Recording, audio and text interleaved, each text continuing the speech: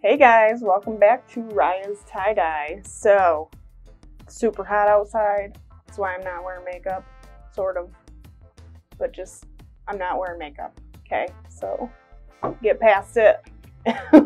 So, because it is so hot, we are going to do cutoff shorts. I believe these are a size 6. Definitely not my size, so keep checking my Etsy. We are working on our website. It's gonna be awesome, super cool looking. You'll be able to buy everything that I make if you don't want to already do it yourself. So our website is going to have things that we don't do on camera as well. So for those of you that are curious, when that website is up, we will have one-of-a-kind things on there that you won't see here on the channel. So when we have that up, we'll let you know. But we're gonna do some cutoff shorts and we're gonna make them look like a watermelon. Isn't that cute? Summer fruit, keep cool. Anyways, we had a little bit of a busy week last week. That's why we did not get to the comment shout out, but normally I wait till the end. I'm gonna do that now. So congratulations to, I'm sorry if I don't say your name right. I am very sorry, don't hate me. Shayna Paulus. She wants to see a yin yang tapestry and I would love to do one for you. And we have a really cool idea for it. So that video will be done this week because it was supposed to be done this week anyways. We just didn't get to the comment shout out part. So congratulations, Shayna Paulus. I hope I got it right. Tell me I did. But let's get started on these shorts and then we'll be doing that tapestry this week. Let's get to it. Alright you guys, so for this tutorial of the watermelon shorts, I have a 100% cotton pair of cutoff shorts. I actually got these at Walmart, but you can find these pretty much anywhere. Then I'm going to use Kite String. However, you can use rubber bands. I'm using Kite String because I really want this to be pretty tight without any white lines. When we dye, however, when we put the dye onto the shorts, we are going to leave the whole middle section white and probably quite a bit of it because our colors that we put on the outside are probably going to bleed in a little bit, but we will use our thick water dye for that too today. So this is quite simple. And just so you know, for these shorts, watermelons normally have seeds in them. So because we want these to look like watermelon shorts, we're going to use fabric marker when these are washed and dried, and we're going to make our own seeds on there. So just so you know, to stick it out till the end, you can see how I do that too. So these are a little off. Not really off, but the seams come in on the front. So that is normal for these shorts. And then you can see this is kind of all bunched up. So we're kind of gonna have to just work with these so that we get them the way that we want them. It's not as important from here down because we're gonna be dousing that with dye anyways, but these are quite thick, they're denim. But all we're gonna do is, if you want to, you can draw a line, but I'm not even doing that because I'm going straight across. So we're gonna pleat fold all the way across the whole pair of shorts. So just make sure you're getting both layers of shorts in there. And it will be a little difficult because you got a whole lot to pleat, and some of it's thick and some of it's not. So might be a little difficult at first. Once you get going, it will be fine.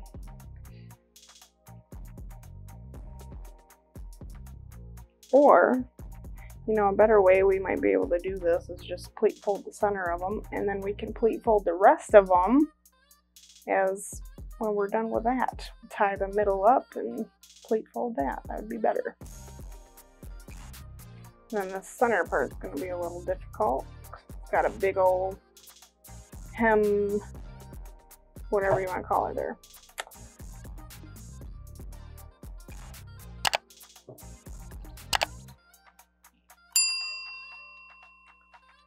Try to keep your pleats about the same size, same height if you can. Go all the way across. There's some rips in these jeans, which I like. Like I said, these are not my size, so when we do our new website, that's where they will be going. Right on there. Okay. So don't worry about your outsides just yet. We want to get this tied down so that we don't have to worry about it coming undone. So you can rubber band it, or you can use your kite string like I'm going to do and lay it across the top, hold it with your fingers, and go right underneath it if your shorts will let you. And then go over again. And I'm not going to cut it at all. I'm going to use the same kite string the whole time. So I'm just going to stop there. And then we're going to come back over here and fix these pleats so they kind of match. So they are a little bit thicker in the middle. So we're just going to work on these. You can re-pleat it if you don't like the pleat that you had. You can just make new ones, which is kind of what I'm doing because of I don't like saying this word, but the private area part of the shorts bunch up, so you might have to make your own pleats regardless of whether you want to or not. So then our kite string is going to get wrapped around all of that too. So I'm going to pull it over a little bit and hold it there.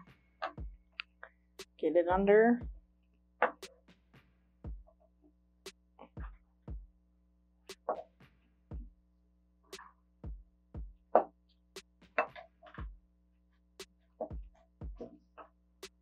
I am just going around and wrapping it all up so it's tight and held together. Come back to the middle. And then we got this side to do. So you can do that same with this side. You'll have a little difficulty because if you get the same shorts as I do, these are really thick. The waistband is thick, so you're gonna just have to work with it the best that you can and make new pleats, or you can use the pleats that you had already made. Easier said than done, I know. And then we got these big old buttons.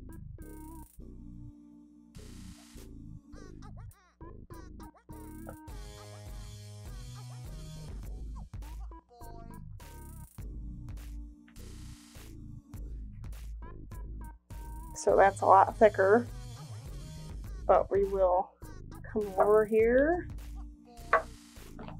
and I'm right-handed, so I'm just going the right side.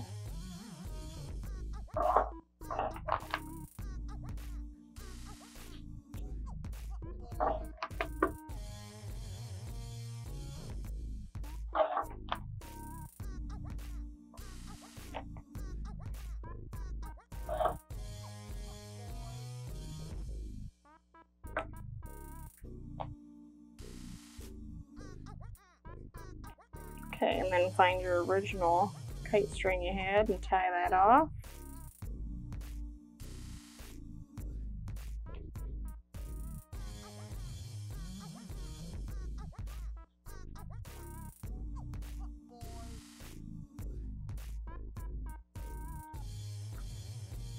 Alright, so there is our watermelon shorts. They're just pleat folded and tied up, and then what we're going to do with the dye is we are going to have green here at the top, white in the middle, and then like a pink or a red depending on what you like.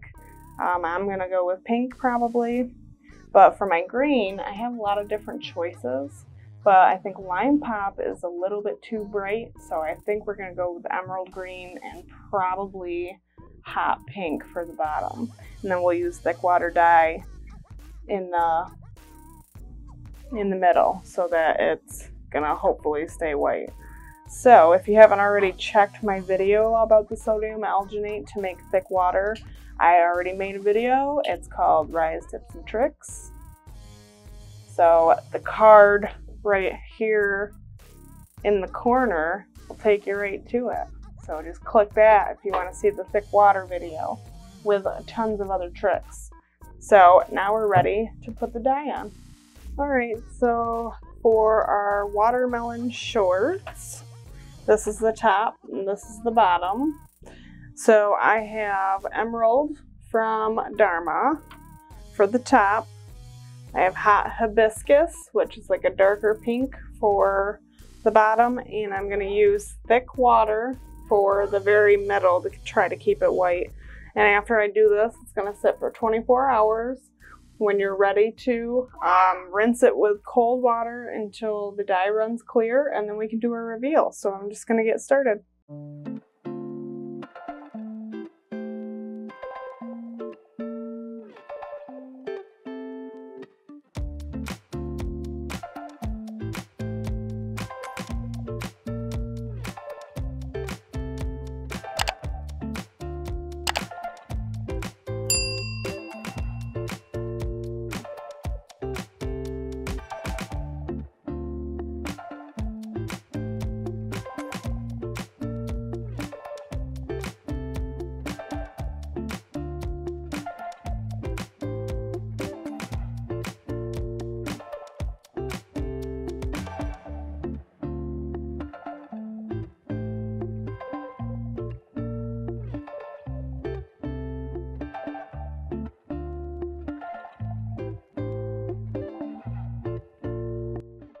Hey guys, so we got a reveal for our watermelon shorts. While I'm cutting this open, it's all kite string. I want to say again, our comment shout out winner is Shayna Paulus. I'm sorry again if I got that wrong. I hope I didn't. But we are doing a yin yang tapestry as we speak. It is sitting in dye right now, so that's gonna look awesome. And that's up next. Normally I wait a week and do a video, but because we forgot, not really forgot, but we had a lot going on last week. So since I didn't do that last week, we are doing it for our very next video, so you don't even have to wait that long. So these are ready to open. So this was super easy to cut open because it was kite string, but look at these shorts. Ready? These are our watermelon shorts. Oh my gosh, they look awesome. I love that. So these are Emerald on the top, thick water dye in the middle, and Hot Hibiscus on the bottom, which they're both from Dharma Trading Company. The thick water dye is something that I make, which you can check out on my Riahs Tips and Tricks video, but we're not done. So in order for these to be true watermelon shorts, we need seeds in the pink section. So what we're gonna do is now we're gonna soak these in the sink with Dawn dish soap and hot water to get all the excess dye out so we can keep our white white. I'm gonna do that twice. First time I'm going to do it for half hour to 45 minutes, change the water, and then do it again. Same time and everything. And after that, wash them, let them dry. You can do the dryer if you want, but I'm hang drying mine. And then we're going to use fabric markers to make our seeds so we can have some awesome watermelon shorts. And once our website is up, these will be on there to purchase. These are a size 6, but you could always request. So, watermelon in the front, watermelon in the back. Super awesome. So, stay to the end so you can see the marker part. I'm pretty sure you know how to use markers, but why not watch? It's fun. Let's do it together. So, that's where we're going next.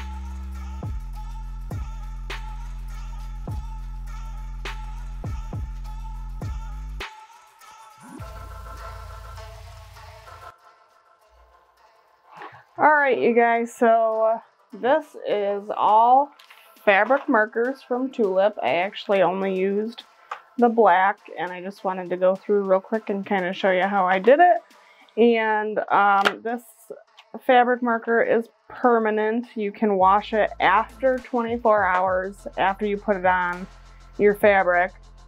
So let these sit for 24 hours or hang them up or whatever you gotta do with them, and then you can wash them totally normal after that. These were gonna be puffy paint, but I've had people have issues with the puffy paint if they use hot water to wash their clothes, or they put it in the dryer and it melts. So I've been steering clear of that for a while. But these fabric markers work really, really good. I actually just bought mine. I've had these forever, but I bought mine at Walmart. However, I do know that tie-dye stuff and fabric stuff has been scarce lately because it is kind of making a comeback because of the summertime. But I just showed you how to tie-dye watermelon cutoff shorts. So, I hope you loved this tutorial. If you did, hit the like button. And if you haven't already subscribed yet, you should do that. Just saying. We have a lot more other cool stuff coming up. We still have to do the crossbody bags. We have shoes. Bleach dyed jeans is going to be a really good one. So, you're going to want to subscribe so you don't miss that. Thank you guys for watching.